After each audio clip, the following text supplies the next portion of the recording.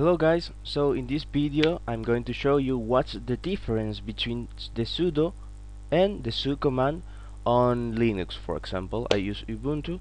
So what's the difference? What is all you need to know about the sudo and the su? Alright, so the key difference is that um, first, the commands will allow us to use another command as a super user. That means the root user. That's all. So basically, as a root user, you can do whatever you want on the computer. For example, let's say if I want to install a new program on my operating system, um, I cannot do it because my user is not able to do that. So I need to run the command as a super user so I can install the program. Alright, um, so now what's the difference? Both of them allow us to run commands as a super user, as a root, but they do it in different ways. What that means? That means that if you run the su command in your terminal, I will show you how to do that, but I just wanna talk about it first. If you run the su command, basically you will log in as a root user in your terminal, and then you will run all the commands you wanna make as a super user. And after that, you need to exceed that login. That's the main difference. And in sudo, you will not log in as a super user. You will just run a specific line, just one line as a super user, as a root. That's the main difference. So um, basically, I just use sudo because I think it's better, because if you run su and you forget to exceed the super user account, you can do a mistake or something, and it is so dangerous. So let's just use sudo. For example, let's go to the terminal.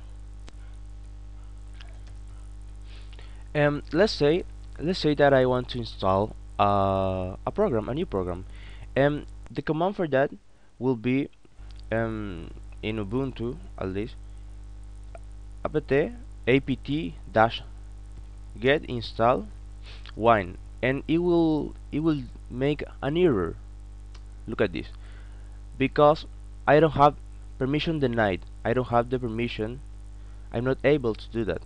So I have to run this command as a super user, as a root, and um, in this case I will use sudo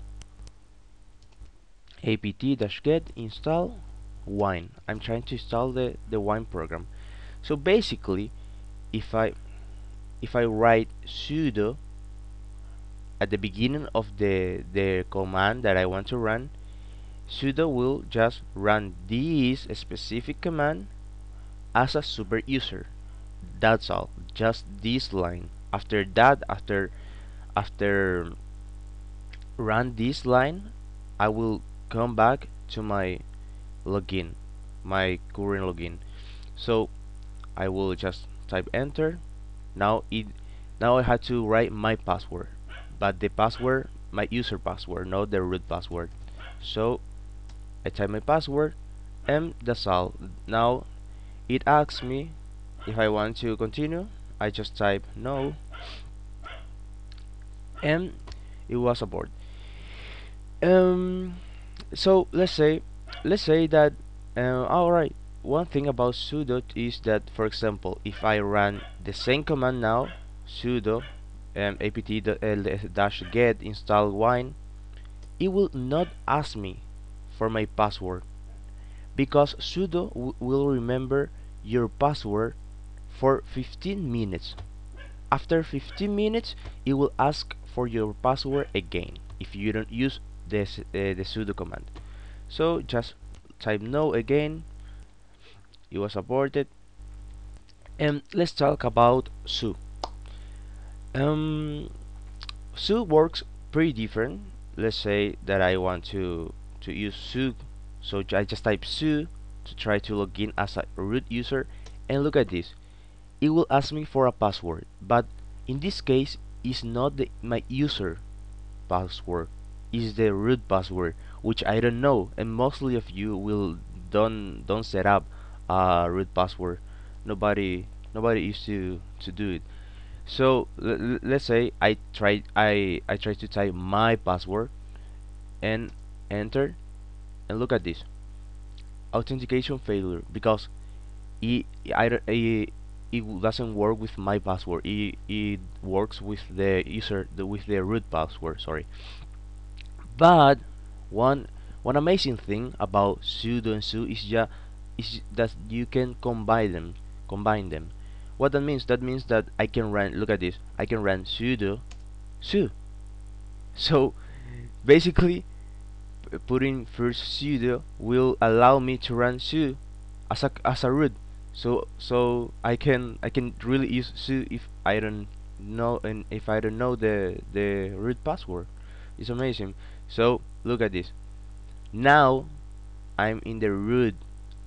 I'm as a root user, and if you notice, when I use sudo su here, it didn't ask me for a password because sudo remember my password for 15 minutes after using it.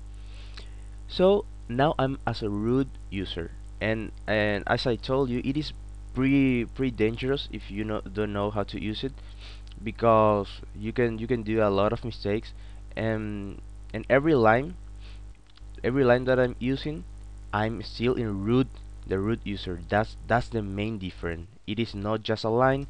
Everything that I do is as a root, so I can make a lot of mistakes, and I don't recommend it.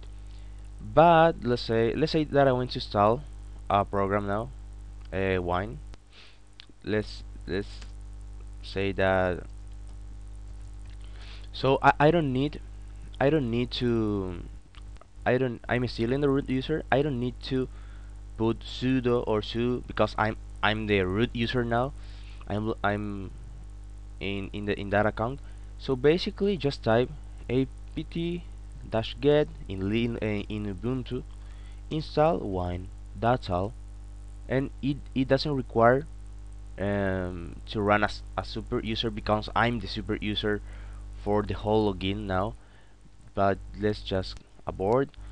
And basically, when you want to stop using the root user, when you run the su command, just type exit. And as you can see, now I'm back to my user, my user, my um, which is not the root user. That's the main difference. So that's everything you need to know. You can run just su with sudo, or just run sudo for each line. I prefer actually run sudo with each line that I want to use, so I come back to my current user instantly. That's pretty much all, guys. Thank you for watching.